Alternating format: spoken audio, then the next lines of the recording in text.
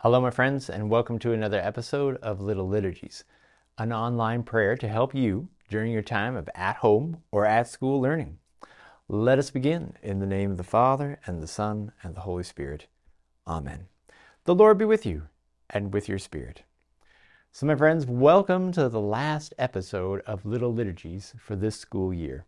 I am amazed that we are at this point. I can still remember the first episode we did back in September. So, to celebrate this great accomplishment of all of you of completing another school year, let us call to mind, any moments from the year that we didn't show kindness or compassion or gentleness, and ask the Lord for his healing and his mercy, so that we may end this year knowing that God has forgiven us, and that we can bring this year to a close and start the summer with new and open hearts.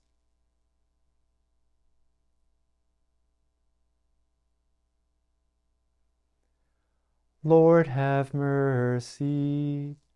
Lord, have mercy. Christ, have mercy. Christ, have mercy. Lord, have mercy. Lord, have mercy. And may Almighty God have mercy on us, forgive us our sins, and bring us to everlasting life. And let us pray. Heavenly Father, we give you great thanks and praise for this academic year, and for all the blessings and graces we have received. Thank you for walking with us, helping us to show compassion, gentleness, and love to one another. We ask this through Christ our Lord. Amen. So, my friends, today's gospel reading, we're going to hear about how intense Jesus is. Like, he is laser focused on making his way to Jerusalem, where he knows he is going to undergo his cross, death, and resurrection. And so he's going to pass through a place called Samaria along the way. And an important detail to know is that the Samaritans don't believe that Jerusalem is the place to worship God. They actually believe there was a place in northern Israel that was the proper place to do so. So you're going to hear how they aren't exactly fans of Jesus at this point. But nevertheless, we're going to get a sense of how intense Jesus is about making his way to Jerusalem. So the gospel reading is from Luke chapter 9, verses 51 to 62. So 51 to 62. The Lord be with you, and with your spirit. A reading from the Holy Gospel according to Luke. Glory to you, O Lord. When the days drew near for Jesus to be taken up, he set his face to go to Jerusalem. And he sent messengers ahead of him. On their way, they entered a village of the Samaritans to make ready for him. But they did not receive him, because his face was set toward Jerusalem. When his disciples James and John saw it, they said, "Lord, do you want us to command fire to come down from heaven and consume them?" But he turned and rebuked them. Then he went on to another village. As they were going along the road, someone said to him, "I will follow you wherever you go." And Jesus said to him, "Foxes have holes, and birds of the air have nests, but the Son of Man has nowhere to lay his head." To another he said, "Follow me." But he said, "Lord, first let me go and bury my father." But Jesus said to him, "Let the dead bury their own dead, but as for you, go and proclaim the kingdom of God." And another said, "I will follow you, Lord, but let me first say farewell to those at my home." Jesus said to him, "No one who puts a hand to the plow and looks back is fit for the kingdom of God." The Gospel of the Lord. Praise to you, Lord Jesus Christ. So, my friends, in the Gospel reading, we hear like how Jesus makes his way through a Samaritan town, and they're like, "Whoa, we don't." They're not fans of Jesus because they think he's going to the wrong place to worship God. And then he encounters these three people who say, "Oh, we want to follow you, Lord." But then they're like, "Oh, let me say goodbye to my family, or let me go bury my father," which is all good and important things. But Jesus senses in each of those people a hesitation, or like you got the one who wants to bury his father, which is a good thing. The other wants to say goodbye to his family, also a good thing.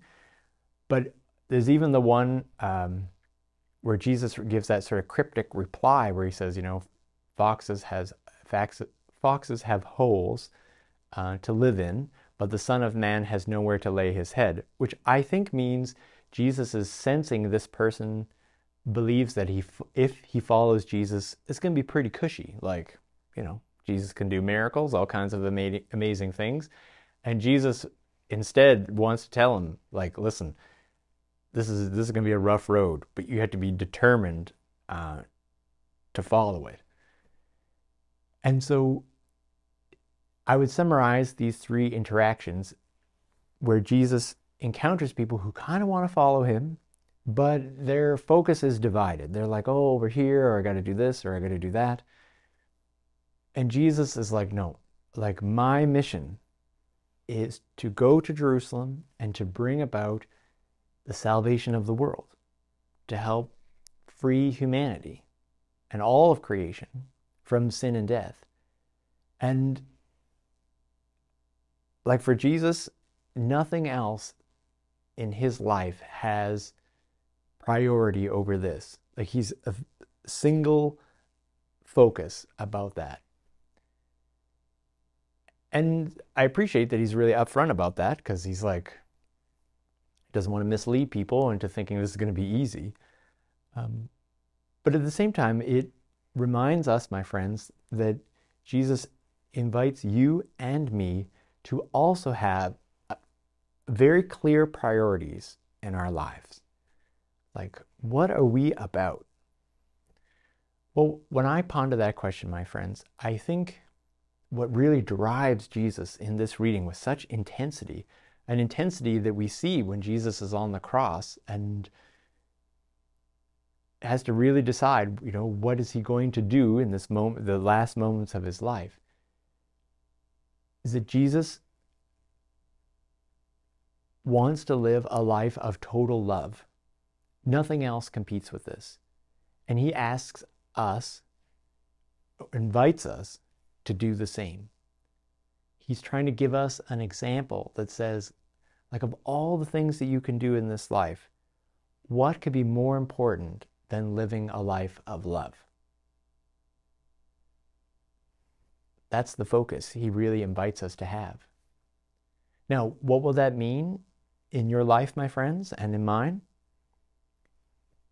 That will be unique for you and for me. Like, I am a priest, you are students. Where will you go after you graduate from school? You will do many things. You'll have all kinds of opportunities, especially as young people in Canada. Like, you can do pretty much anything you want to set your mind to. But Jesus asks, of all of the opportunities that you have, my friends, have a singular focus. Ponder.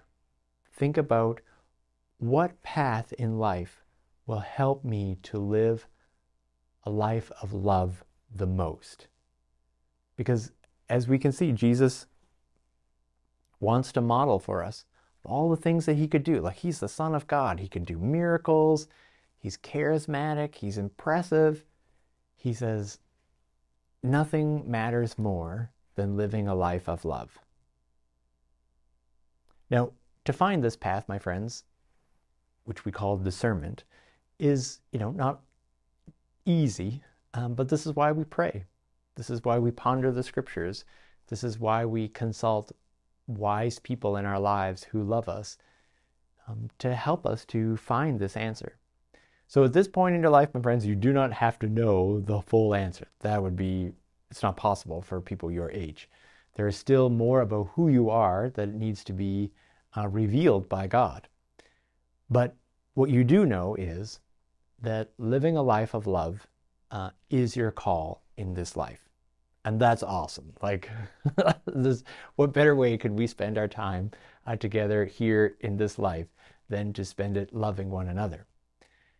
So, my friends, as we approach the summer then, I invite you to think about how you can live a life of love during the summer. Make sure you contact your friends, get in touch with family you haven't seen for a while. Use your free time that you have to be generous and helpful to your family and friends.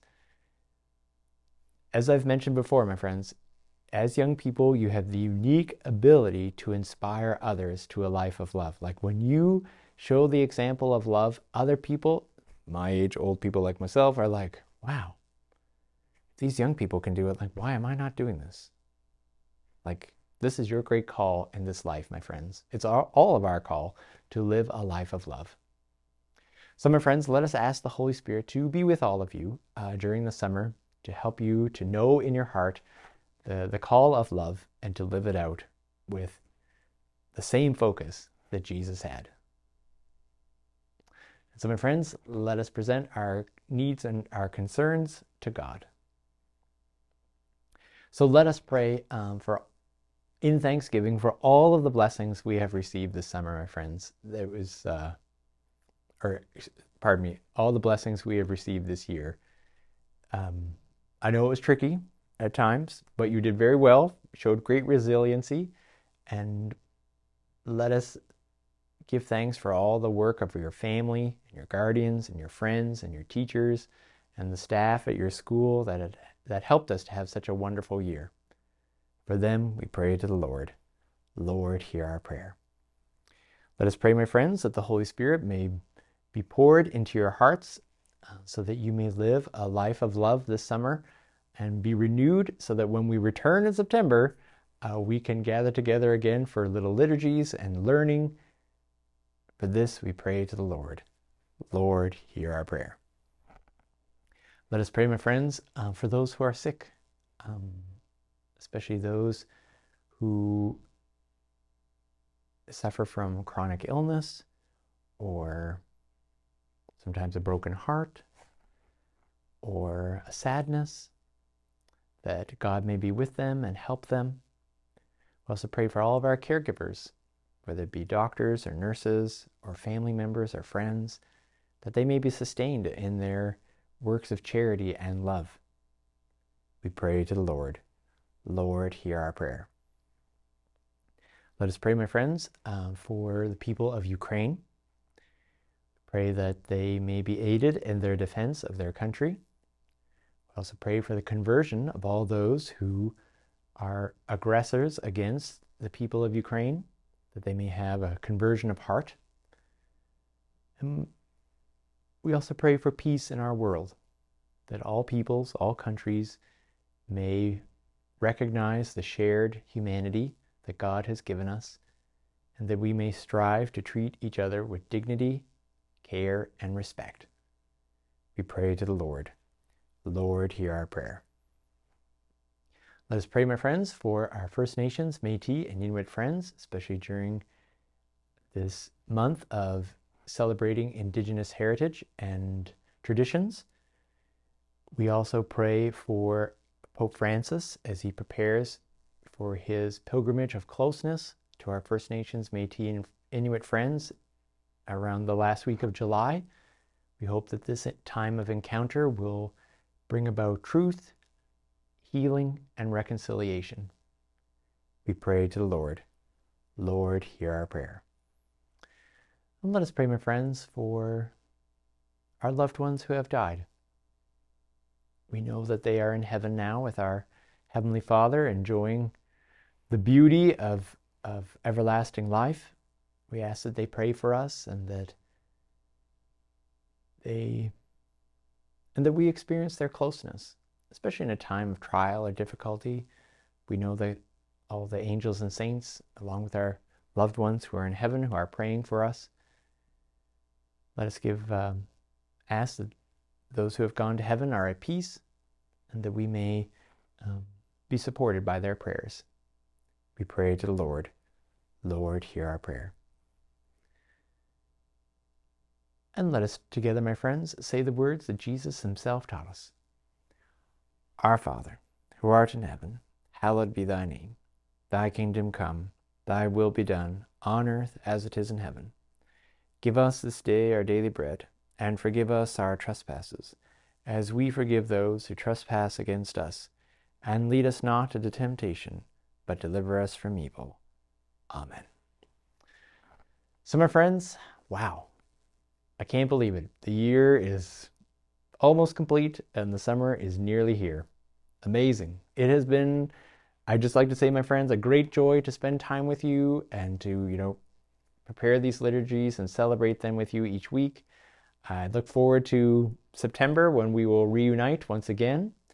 We're working on the logo. Thank you for everyone who has submitted suggestions. I've gotten like hundreds. It's awesome. I've been going through them, looking at them.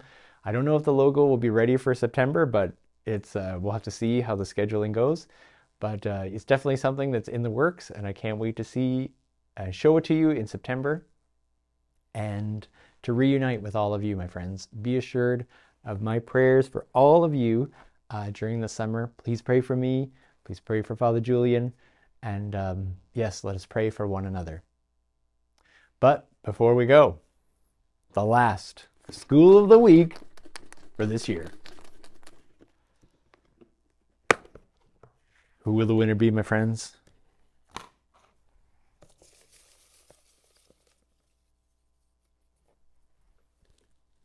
And it is St. Brendan. Yay! Congratulations, St. Brendan School. So, my friends, let us ask the Blessed Mother to pray for all of our students, teachers, and staff at St. Brendan's. But of course, we ask the Blessed Mother to pray for all of our schools.